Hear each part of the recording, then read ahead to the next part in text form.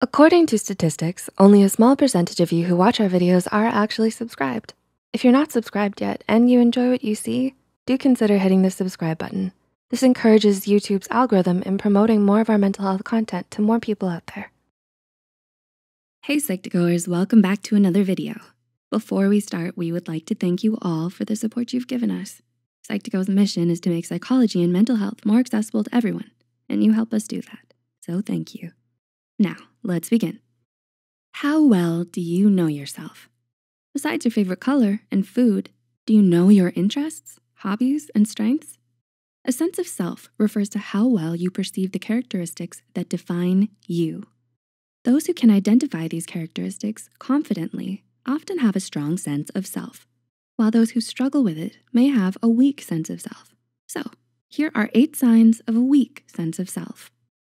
Number 1, you have a hard time saying no. Have you ever been asked to do something you didn't want to do, but couldn't say no? This tendency may stem from an underdeveloped sense of self and may have to do with the need to please others and make them happy. According to Healthline, constantly needing to agree and comply with others might mean that you put too much emphasis on what others think of you to determine your own happiness. Number 2, you lack self-confidence. Do you know your strengths and weaknesses? Someone who is self-confident believes in their abilities in a realistic and positive way. When you lack self-confidence, it can mean that you may not know yourself well enough to believe in your strengths. Having a realistic view of your abilities is important in developing a strong sense of self because it gives you a solid foundation from which to grow and become your best self. Number 3, you struggle to define your interests and values. What do you like to do for fun? According to an article from BetterHelp, developing your hobbies is not only a great way to know yourself, but to find other great friendships. Hobbies can be something like singing, writing, or playing a sport. And values can encompass honesty, compassion, and empathy. In any case, clearly identifying what you hold close can help you discover and understand yourself better. Number 4, you often seek validation from others. Are you proud of yourself when you do well on a test or perform a piece of music, or do you wait for your parents and friends to be proud of you? There's nothing wrong with wanting to be praised, but if praise has enough power to change the way you feel, you may be relying on it a bit too much.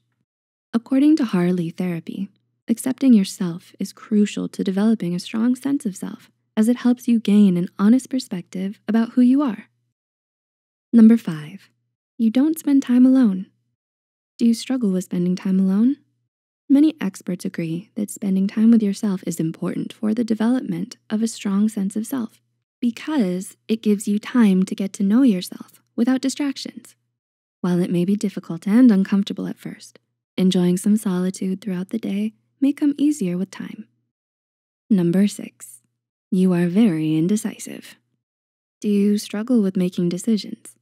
If you often struggle to figure out what you want or how you feel, you may not be as in tune with yourself as you would like.